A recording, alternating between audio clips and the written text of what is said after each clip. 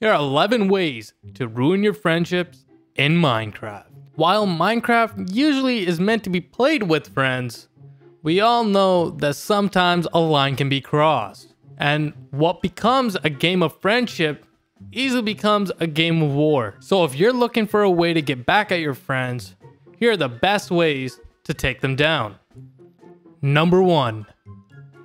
Carpets can add nice details to your house. But what most people don't know is that the blocks underneath them can still cause effects. So if you place some magma blocks underneath, you can easily cause some damage to your friends without burning down their house, making this a nice and easy little prank to get them a little annoyed. Number 2. Cobwebs can be very annoying. Especially when you're stuck in them, it can be very hard to get out, especially with the right tools. So here's a nice and easy prank to do on your friends. Quickly just fill up their entire house, hitting every nook and cranny, so that once they're in, it'll take them forever to clean up, and if they do get stuck, they'll definitely be annoyed, because they'll have no way of getting out. And hey, at least you're not destroying their house yet. Number 3. So, your friend, they're being a little too cocky with their building skills.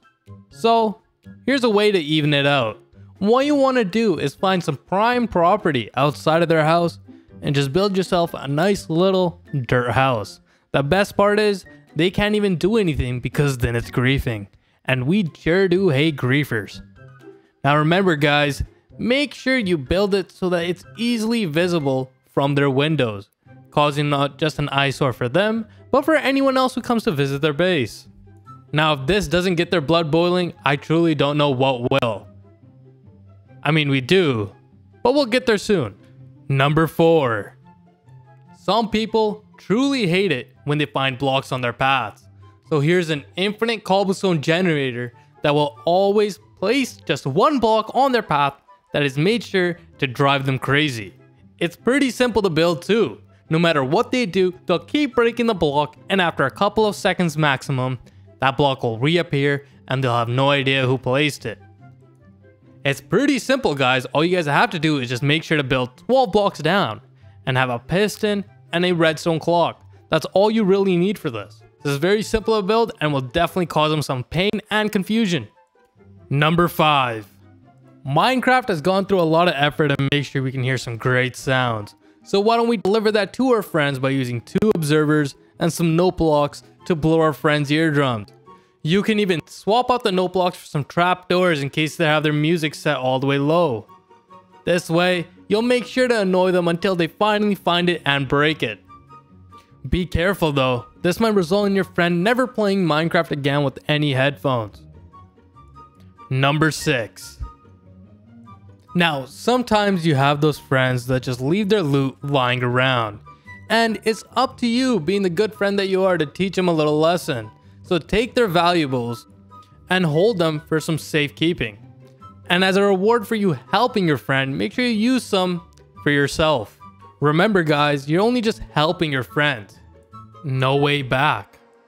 Now guys, we're moving on to the stuff that will definitely ruin some friendships and cause some wars on the server. So be warned. Number 7.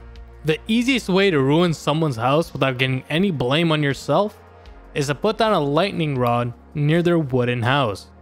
Now when a thunderstorm hits, there's a chance that right before the thunderstorm clears, it'll start a fire, which will burn down their entire house and leave you as only a witness and not a culprit to the crime, with only you knowing the reason for its burning down. Just make sure to remove that lightning rod after. Number 8. If you want to start a war, kill their pets. This will definitely cause one of the biggest rivalries to form. If you don't want the blame, hop onto the server while no one's on and kill them. When they log back on, they'll see that their pet is missing and fight anyone that they see. This will definitely ruin the server, so be careful. Number 9. So we all know that you can use TNT to destroy someone's house, but this can easily put you into the blame. Well, here's an easier fix. Simply lure a creeper in, and with a name tag, name it something nice, so that when your friend walks in, they'll get a nice surprise and think that it was all their fault. They can't blame you because you don't have any of the loot. It's all on them. It's a great way to gaslight and make them believe it was all their fault. Number 10. This is by far the most craziest one. We all know the simple way of simply just blowing up someone's house with some TNT. Now while this can be destructive, it's really short-lived. You know, your friends know it's you, and that's that. Now I'm gonna show you guys a better way. Build a wither. Using a wither, not only is their house in danger, everyone else's house is also in danger. Especially if it's by their spawn, they might just die and lose their spawn too, which is a win-win. This will definitely leave the server in ruins and you without any friends. Make sure this is what you want to do, because if you guys have no server, your friends definitely will not want to play with you after this. But this does not even compare to the last one. Number 11.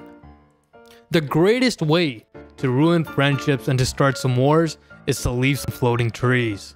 Especially in front of someone's house, they will hate you for this. This doesn't just cause an eyesore, it truly makes me question who you are as a person. But that's gonna be it for this video. If you guys enjoyed it, smash that subscribe button, please. I'm trying to get to 200 subs, maybe even more. Thank you guys. Again, this has been your boy GP. Take care, be safe, peace.